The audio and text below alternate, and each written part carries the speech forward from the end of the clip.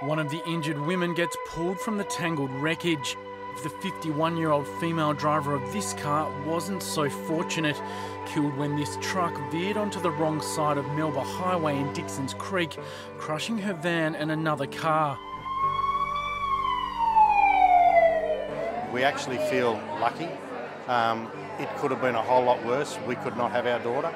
Definitely this time 3 or 4 years ago, I don't think Olympics would have been in sight. So, you know, to have that turnaround and be able to now say that, you know, hopefully that's what's going to be happening in the next 6 months, it's really exciting.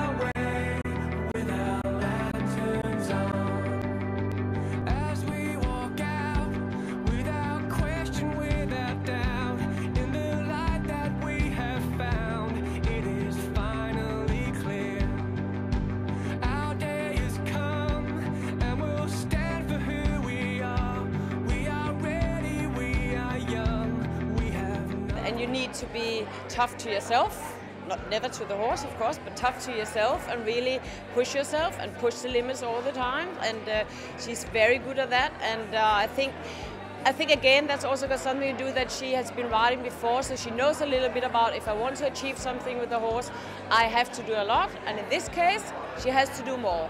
A good family friend of mine, Glenn Carter, did a cycle around Australia a few years ago to raise the funds in order for me to actually be able to purchase a horse-like sedan. So, you know, without him, I wouldn't be here today where I am and doing what I'm doing. So, you know, it's the support from everyone, family, friends. They've all been by my side and supporting me 100% every step of the way.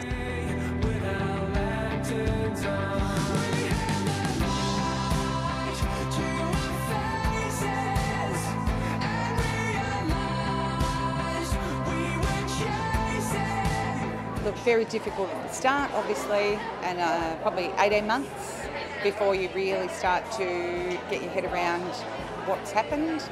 But we're coping much better now because we've got amazing friends, amazing family. I can't stress that enough, actually. They were our backbone. She's really had this burning desire not to let her life slip by and to make something of it. And I think that determination and her work ethic has probably helped us with making the time go fast. It's certainly been busy.